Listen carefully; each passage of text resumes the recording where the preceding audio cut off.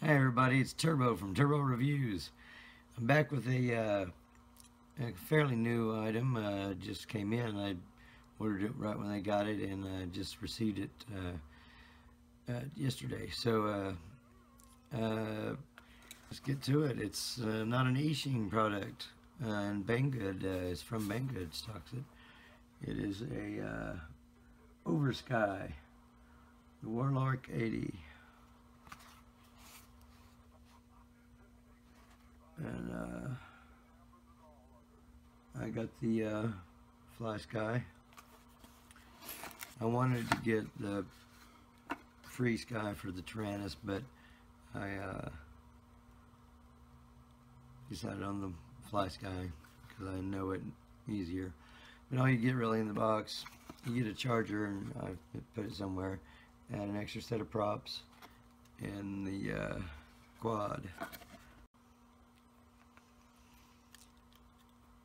And then you get the copter, Then you get the copter. I've doctored this one up. Yeah, I made it the Thump 2. I got the Super Turbo Thump, which I built myself all totally, and F3 controller and everything, but this one flies real good. It's got clean flight on it right now. It does a real good job. The only thing I don't really care for a whole lot is the camera, the little camera on it. Maybe it's because I've got it tilted up. I may tilt it down just a hair or straight on, but it doesn't get color real well. It doesn't get color in the picture unless it's tilted down. You're going forward with a lot of rate, and then it will get some color, but it kind of pops in and out. I'll show you some footage of the from the copter and from third-person view of it flying around. You can see how it flies. I'll even insert my settings off of clean flight. I left clean flight on it. I did adjust on it a little bit and up the rates a tad, and adjusted a couple things, and made the arm. They had angle mode in all three modes on the switch, and arming I guess was on the sticks, and I switched all that to switches, and it has on-screen display. That's a bonus. And I'll show you my Betaflight configuration, or clean flight configuration. I'm sorry. I'm going to flash it with Betaflight. That's why I said that. The next video, if I do one on this one, will have Betaflight on it. Because one thing that's strange, on clean flight, the receiver is not present in the configuration part.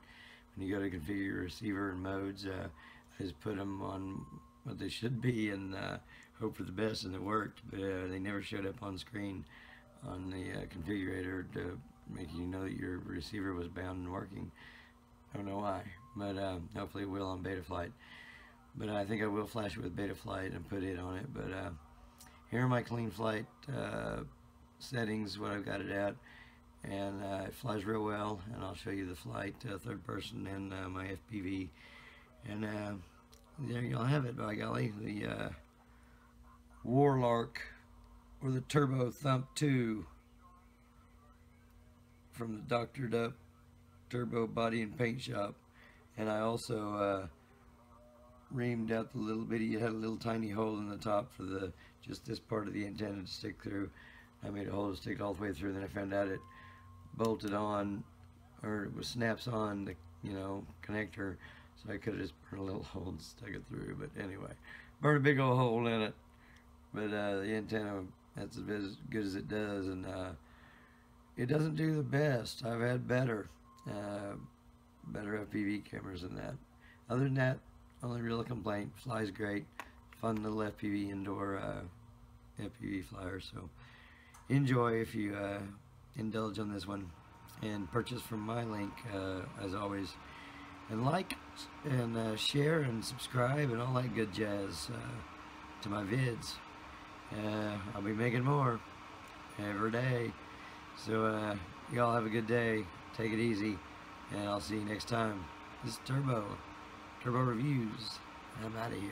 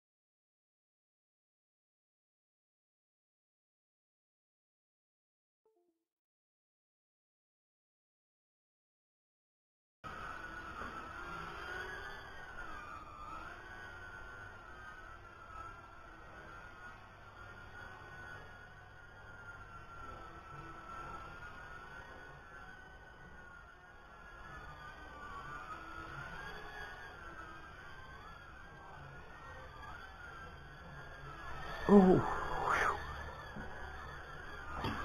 Huh.